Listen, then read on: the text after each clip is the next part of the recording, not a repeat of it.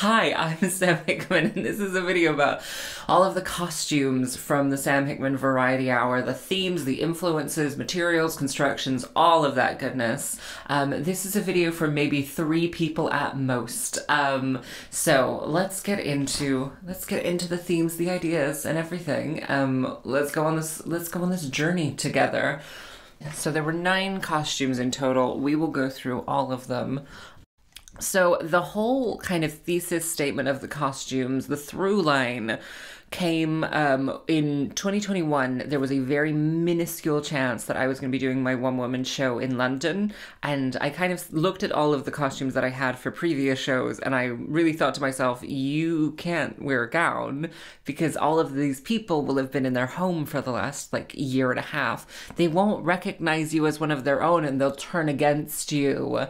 So that was kind of like the little inside joke I had with myself. And so I kind of constructed the opening look based off of that idea. And so all of the subsequent costumes for the Sam Hickman Variety Hour trilogy kind of came out of that idea of it's all pajamas until it isn't pajamas. So kind of the overview of the Sam Hickman Variety Hour costumes, the story we're trying to tell is the goddess Hickman has kind of fallen from the sky, the celestial body has descended to earth, and so she's gradually throughout the night trying to get ready for re-entering into society. And so that's how we kind of go from beginning pajamas, middle pajamas, different versions of robes and house coats and things, and then we end on the encore with the kind of a gown, a structured item. And so that was kind of the idea behind it. It was all pink, mainly because I look great in pink, but also because there was kind of this silly, very light, ethereal, kind of really sweet sunset feel that I wanted to kind of evoke. This kind of clouds at sunset was the idea. And the whole pink for girls thing, that was silly. Also, I did see a video of Barbara Cartland's wardrobe. So it's kind of this pink, fluffy kind of mess. And so we'll start with the opening look. We'll try and tell the story of the Sam Hickman Variety Hour through the costumes. So if we start with the reveal look, which was only at the very, very, very last show. And it's only because I wanted to differentiate between the prologue to the final show and the beginning, the start of the final show. And so it's all kind of scraps from the dress from the encore, and also leftover trim that I didn't use from previous things. And then it's all just scraps from the encore dress materials that's just been kind of repurposed and made into this kind of little shift night dress with a little cape on top and a feather trim. It was really fun to put together because I've never done a reveal before.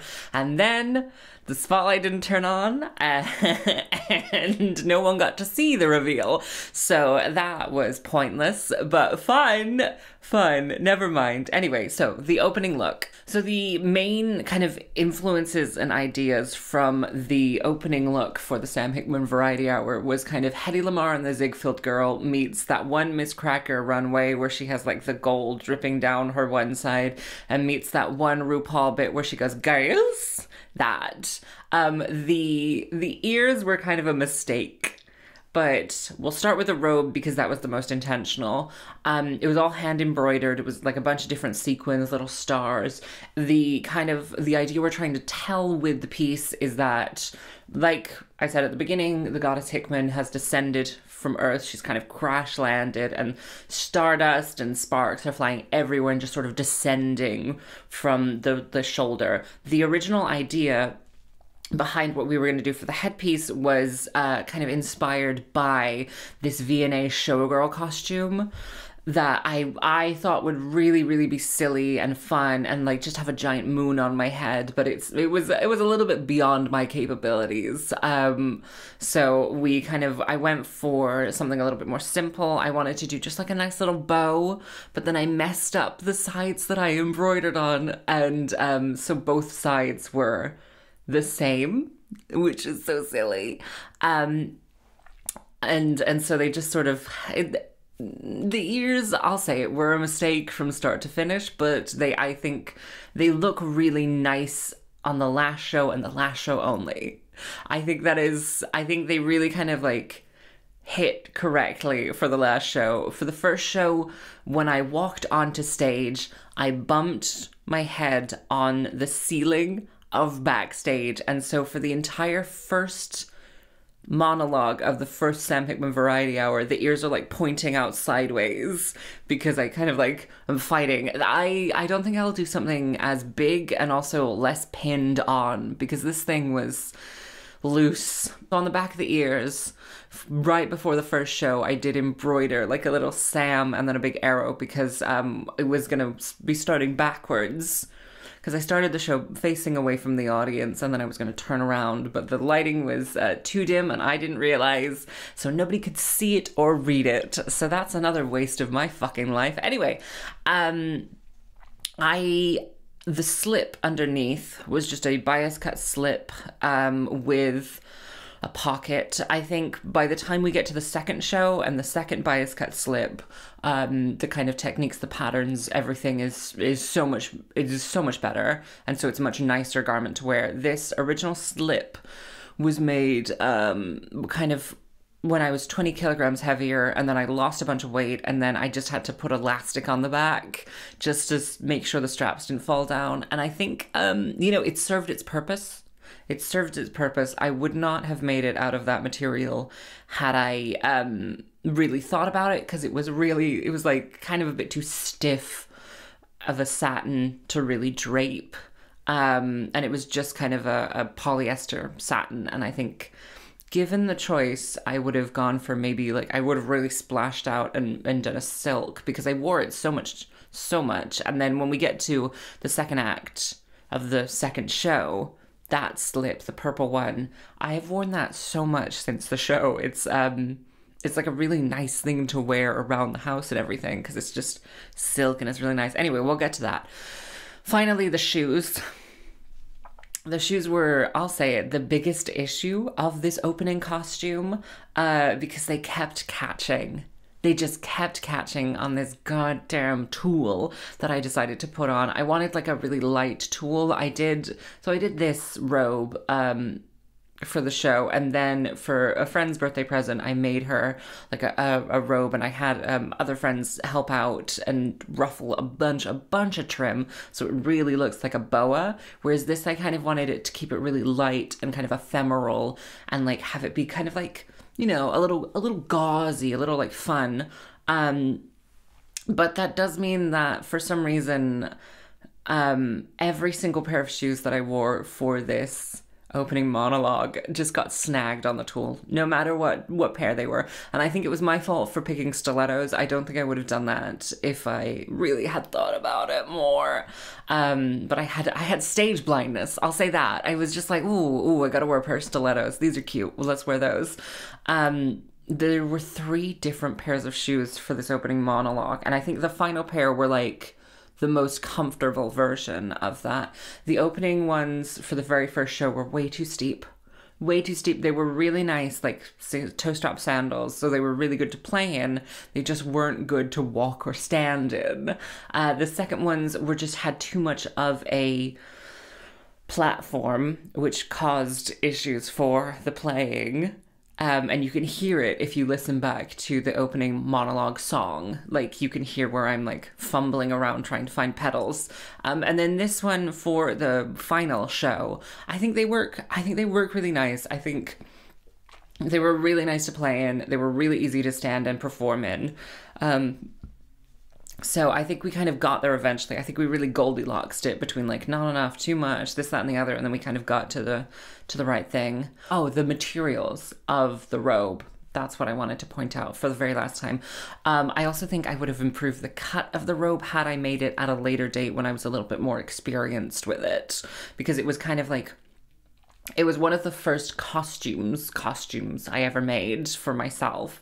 And I think because of that, the robe it's really narrow on the shoulders. It doesn't come out. There isn't enough volume in the skirt section to really give it a lot of body. And so it kind of It sits nicely at times, but I don't think it was the best version of what it could be. But by that time, I had spent so much time embroidering on little tiny sequins, that it was like, you know, this is what you get. Anyway, so it is a crystal organza body, and then the sleeves are chiffon, and I think that worked really nicely, and I think it moves really nicely. And it was all right to play in, but I do think that there were just a couple of fit issues that, if I had done it at a later date, would have been really easily resolved by me just having a better idea of how to draft a pattern for a robe. That's it for the opening look. And the pearl necklace obviously was all the way through the show, because it's comedy, and I love little sight gags. That obviously somebody at home just went, oh my God. So you're welcome for that. The second look from the Sam Hickman Variety Hour is, of course, the leopard print robe. The idea behind this one was that it was kind of like a dressing gown. It's just a dressing gown. We're kind of going from kind of the 40s and the 50s into kind of more of the 60s, kind of leopard print. We have the pillbox hat, which I think is very silly and fun, but definitely like doesn't kind of fit the theme, but also kind of makes a little bit of sense. Like, oh, she's had to run out. You know, she's in her dressing gown. She's had to run out. Bare minimum, she can put on a hat, you know? This was really nice to make. I did bedazzle it by the third show. I just got little stick-on sequins and things, and I embroidered on a giant S onto the back of the robe that you absolutely cannot see. So that was another pointless embroidery. I think the show is very like pointless embroidery. I think that's the idea behind it. Like little tiny touches that you either really, really noticed or you absolutely didn't notice at all. And so I think it was one of my favorite things. It was a bed sheet that I got on sale at Wilco. Thank you so much. And a bunch of voile sleeves that I already had. And then just the satin from the previous costume and the final costume. And that was that look. I liked this look. I think it was really the idea behind it was that I could take off one robe, put on another robe, and then for the final interval look, I could just put that on top of me, and so I wouldn't have to like the quick changes could be as quick as they needed to be. In reality, I ended up having like a full 10 minutes between each change, and the only real quick change needed was not quick at all. So, you know, you get what you're given. Anyway, the interval dress is based off of a DKNY dress that I loved. I had this black dress that I adored. I wore it to high. I just wore it so much. And I loved it, and it eventually kind of fell apart and deteriorated quite significantly by the end of its little life. And so I decided that I would take it apart and I would make a pattern out of it so that I could make more of them. And so I did that, and then I was like, oh, I have this bed sheet. I should make a really long summertime version of this dress that I really like, because what if it was floor length? What if it was a maxi dress version of this dress that I've worn and adored for years? And so I made it, and then I put it on, and it just looks like pajamas. And I love those pajamas. Like it's my favorite house dress. And so, at the time when I was putting together all of the costumes for the show, I was watching a lot of Golden Girls. And one of the main inspirations for this look was all of the Sophia Petrillo, like really, really gathered 80s dressing gowns, nightgowns that she wears throughout the entire like run of the show. And she does wear a lot of like white, really, really heavily gathered, kind of weird structural kind of like facings and yokes that are then like heavily gathered, and I loved that, and I said, oh, we should do that in, you know, a chiffon and really make it kind of elegant. And like this was probably the easiest to make because I had already made 2 of these by this. Actually, I'd made 3 of these by this point because, again, these are my favorite pajamas to wear around the house. They're so comfortable. I get to lift up the skirt when I go up the stairs and feel like a little Victorian lady. Like, it's a great dress. And so, like, being able to do it in like a chiffon with a satiny lining. This was the one that always gets a really big reaction, but was probably the simplest to put together. And so this was originally meant to have feather trim around the base, but I ended up using a satin bias binding instead, and I think it looks really nice, and I think it wore better throughout the shows. So that was the interval. The next one we're going to discuss is the robe at the very, very end of the show with the giant train.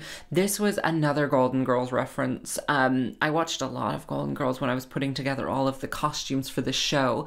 And so Rose Snylon wears this like light pink dressing gown a lot of the time, and I thought it was adorable. I thought, oh my god, it goes on theme. It's a robe. Perfect. Let's do it. And so I put together this kind of a huge train. It was a blazer pattern on the top and then just like a huge circle train at the back. It was a lot of fun to put together. I think it came together really quite quickly, but it was time consuming. And then I did like a little bit of bedazzling in between the first show and the second show. I kind of jazzed up the lapel with a bunch of sequins, and I did the pockets with sequins, and then I did along the shoulder seams and along the cuffs with sequins. And I think those look really, really good because they add a little bit of pop and a little bit of depth to the robe. It's the same shift dress from the opening underneath. And then a different pair of shoes that it took me the entire run of the show to like an entire 13 months to be like, why didn't I just wear the shoes that I wore at the very end of the show, at the very beginning of the show? Like, why didn't I just wear one pair of pink shoes that went with the satin that is in like most of the costumes? I wanted enough shoe changes, I guess. I wanted 8 pairs of shoes in this show. But anyway, I love the little bow that I made with it. I think that's one of the cutest things. It's this little tiny satin bow with a bunch of little crystals on it, and I think it is adorable. And then one of the issues of this piece was the ties. The ties in this show were a big issue, except for the leopard print robe tie. That was chiffon. That was just a black chiffon, and it, for some reason, I never had any problems with it, but all of the other ties in this show caused such havoc.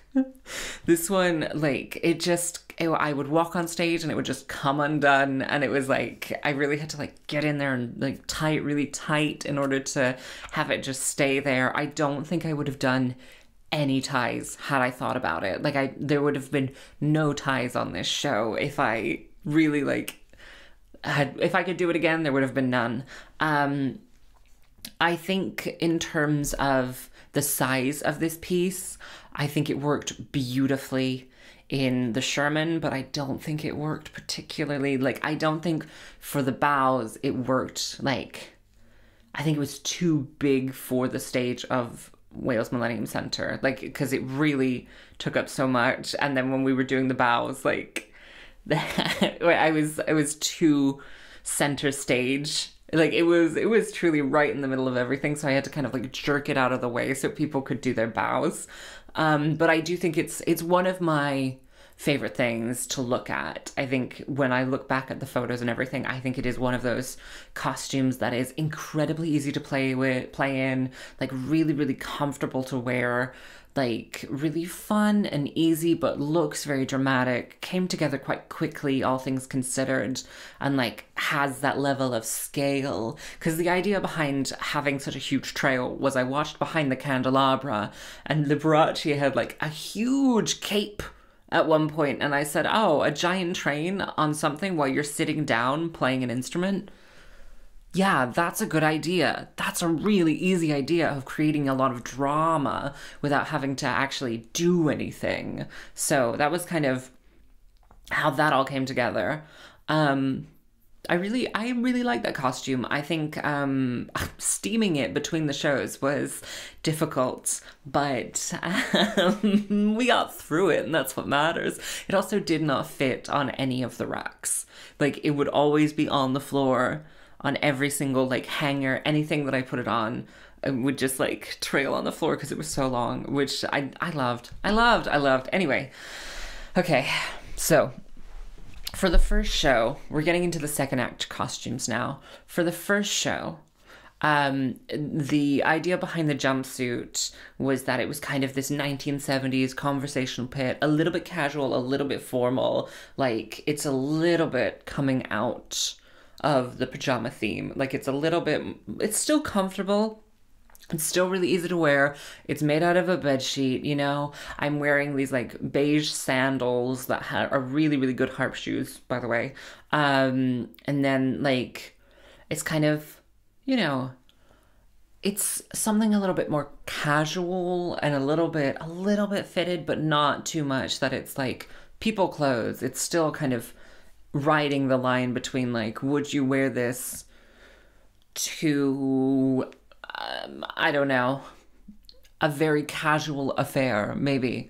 But it's, yeah, I thought I was going to wear a lot more in real life because it is just a jumpsuit. It's just a nice jumpsuit. And I did not wear, I wore it twice in real life, which was a real shame because it was, I think quite a time consuming little make, all things considered. That was for the first show. For the second show, the bias cut slip dress, number 2, the purple one. I loved this dress. So this was kind of, we got out of the purple theme. If the first show second act costume was getting out of the kind of like pajama theme, this one was getting out of the color theme because we're kind of gradually getting back to society. The goddess Hickman is gradually like making progress sartorially, and so this was one of my favorite things to wear, and I wear this all the time, and I love this dress so much. So it was a 4-pound monsoon dress that my friend got me from the YMCA on Wellfield Road, and this is what it looked like. And then this is what it ended up looking like. I adored it. I like truly was doing fittings on it right until the day before the show because I just wanted it to fit and have absolutely no issues with it whatsoever. And I didn't have any issues with it whatsoever. It was great. It was 10 out of 10. Great. I made a teeny tiny bow for the back of the head that kind of reference to the ears from the beginning of the show. That was like a little tiny thing in there.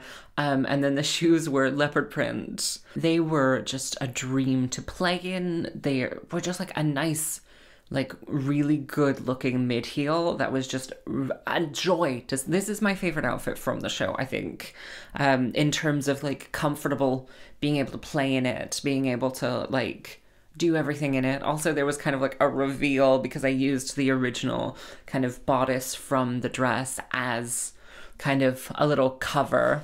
And I think that was just, it was such a nice thing to wear. And yeah, it was such a nice thing to wear. And thank you to my friend Laura for buying it for me because I adore it and I wear it all the time. And when it was really hot over the summer, it was nice to just have like a really nice high quality silk dress to just slap on and be like, it's too hot for anything. Ah, it was great. It was great. Love that. Anyway, I also really enjoy the asymmetrical hem. That is just how it worked out with the big skirt panel from the original dress. It just ended up with like an asymmetrical like handkerchief hem. And I think that was what I liked most about it, was that it definitely didn't look kind of an off the rack, like straight hem. It was kind of a little bit different. It was a little bit fun. It was also going to behave a lot better when I sat down and had to play harp in it. It was gonna like really just behave itself and have a lot more coverage where I needed. And I think that was a 10 out of 10 from that one. Moving on to the encore dress. So at this point in the storyline, of the Sam Hickman Variety Hour trilogy. In the costuming of the night, she has fallen to earth. She's gradually getting ready. She's getting ready. She's getting ready. And then for the encore, she is ready to re-enter society.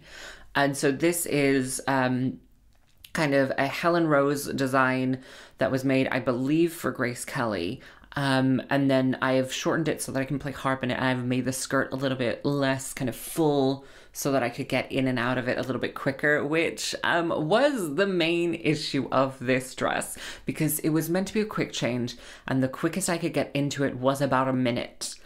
And it was always the shoes that always caused an issue, because I was going from these big platforms from the robe at the end of the show for the big sing-song to more of a pump, and every single time, no matter what, I was always there was something that went wrong trying to get into this dress.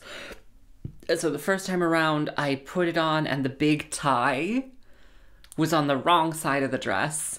Nightmare. Every single time there was something wrong with it. And the first time it was the tie. The second time it was way too loose. I made this thing for the November 2021 photo shoot, and by the time we got to the January show, it was way too big for me. By the time we got to the June show, it was just so loose that I had to pin it to my bra underneath so that it wouldn't fall over. For the February show 2023, I took it apart, put it back together again, added boning to the side seams and the front, and then it kind of fit really, really nicely. However, watching it back, this shoulder is turned in. Somehow in trying to get it on quickly, this shoulder is the wrong way around, which is so annoying because it fit really nicely this time. But I don't think it ever worked as a quick change, but I think for a lot of people, it was their favorite costume of the evening. It was kind of all made out of scrap fabric as well, which is so fun. So it is, I had leftover velvet from another project in my kind of fabric stash, and the skirt is made out of chiffon that was from the interval dress. So I just over-ordered that, and then I had extra for making the big circle skirts that went into this, and it's 2 layers of chiffon circle skirts that all have bias binding around the hem, and then a satin layer underneath that has horsehair braid to give it a little bit of volume. I think this was, by the time I took it apart and I refitted it, it was really nice to wear. It was really really easy to play in. I think it was not easy to play in for the first 2 shows, because the shoulder seams were a little, just kept falling down, and I was fighting the whole thing. Anyway, it was a nice one, and I think it was a lot of people's favorite, and I think it looked really nice. And by the 3rd show, I had moved the tie so that it was on a popper so that it could come out and come in. And that was the encore dress. And this is the final act dress. Okay, so for the final show, the Act 2 3rd show dress, the debutante, or A Star is Born, that's what this dress is called. So if the opening look of this show is the goddess Hickman descending to Earth, crash landing on Earth and trying to get ready to re-enter society, then the closing look is the star ascending. She's coming out, she's debuting, she's re-entering, she's ready for the world.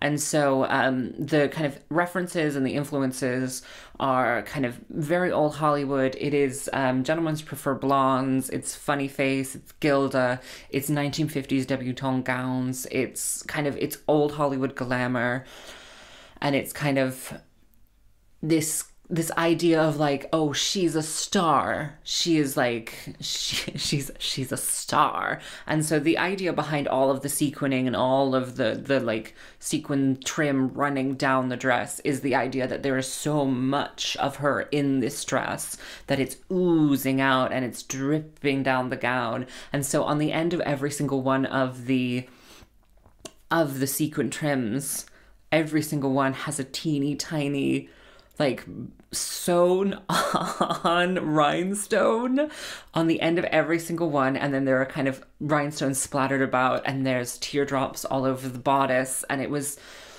so much work. It was so much work, but I do think it was worth it, because I think it looks incredible. It's construction wise, it was 104 meters of sequin trim, 8 meters of taffeta, one bed sheet. I just used a bed sheet for the lining.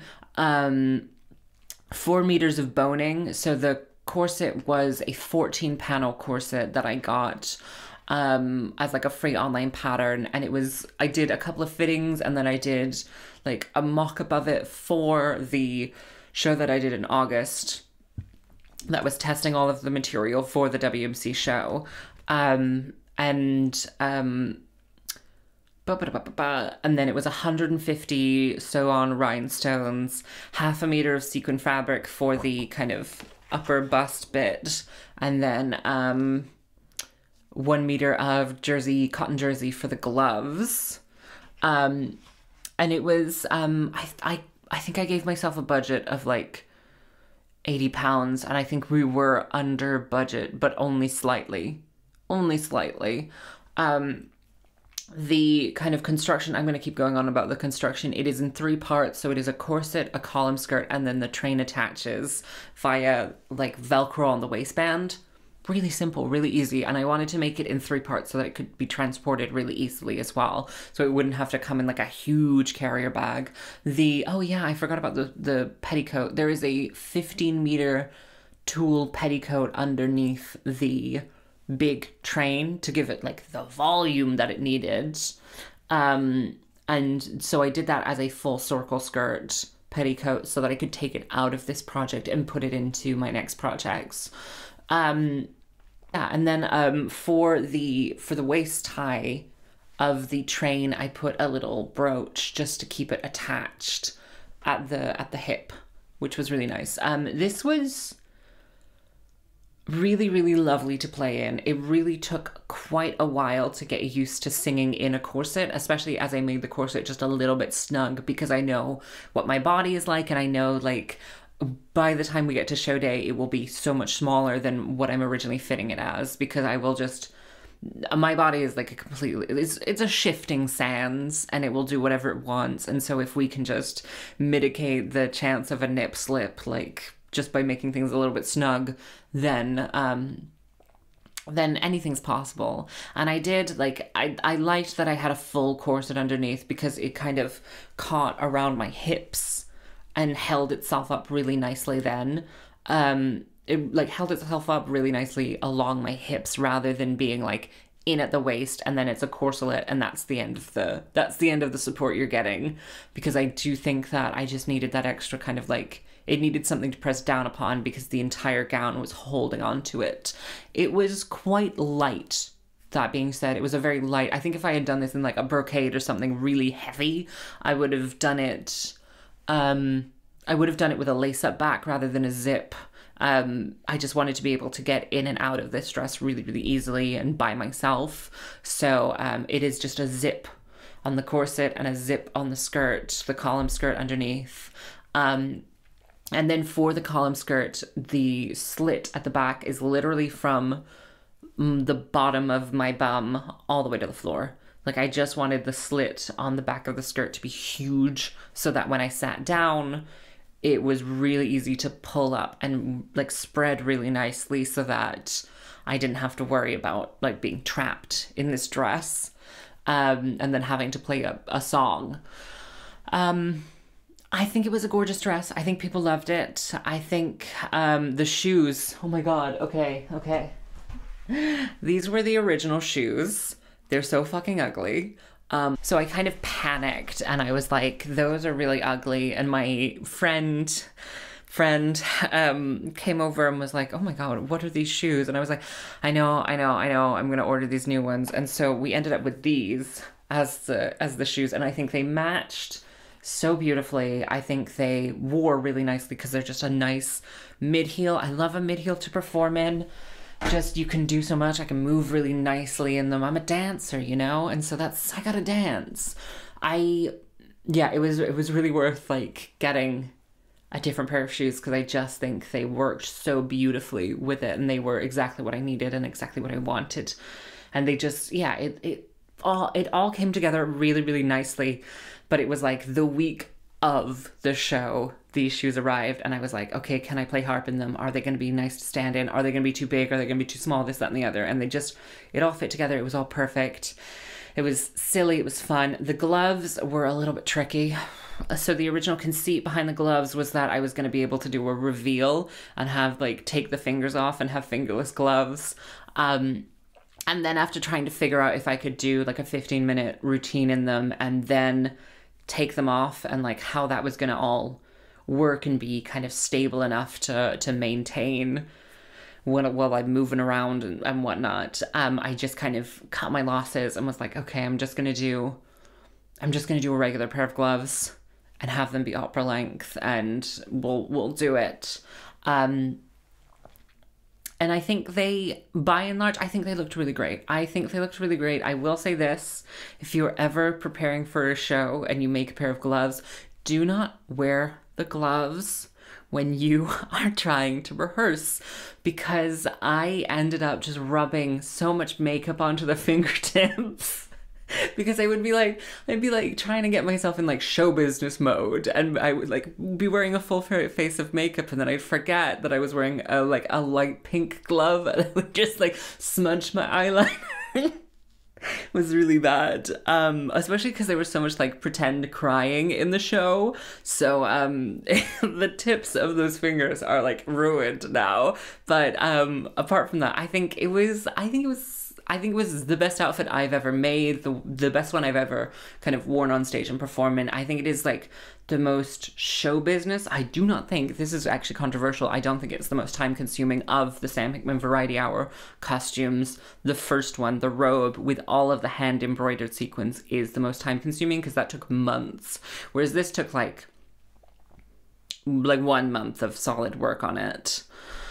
But yeah, it was really good. I think, I hope this was informative. That's kind of the end of the show. So we went from kind of, to recap, the goddess Hickman falling to earth, trying to re-enter society, you know, crash landing, trying to get back to where she was. And then by the end of the show, she's ready to ascend. Like, that's hopefully the arc that you noticed, but probably not because you were too busy being like, haha, haha, isn't this fantastic?